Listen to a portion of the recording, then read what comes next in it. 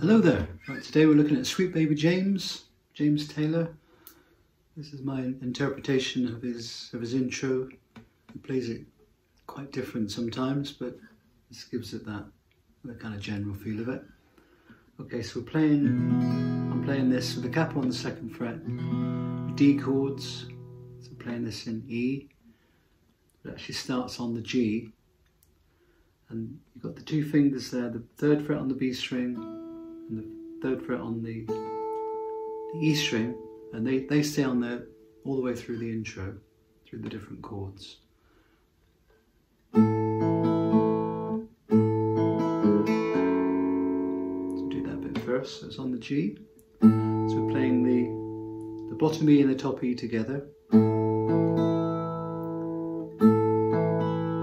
playing those 2, then the D, then the B.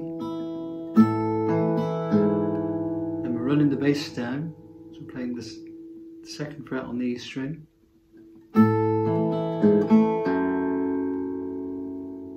So there's an open G and then the low E string.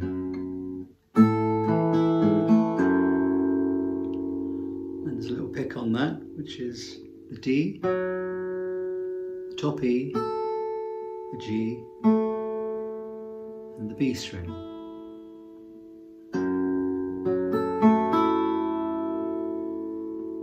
Play it all together.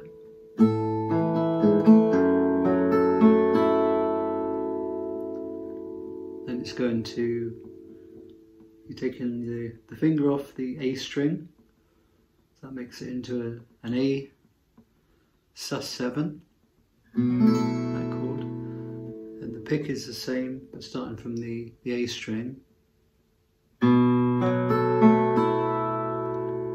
it's the A string, the D string, the top E string, the G string, and the B string.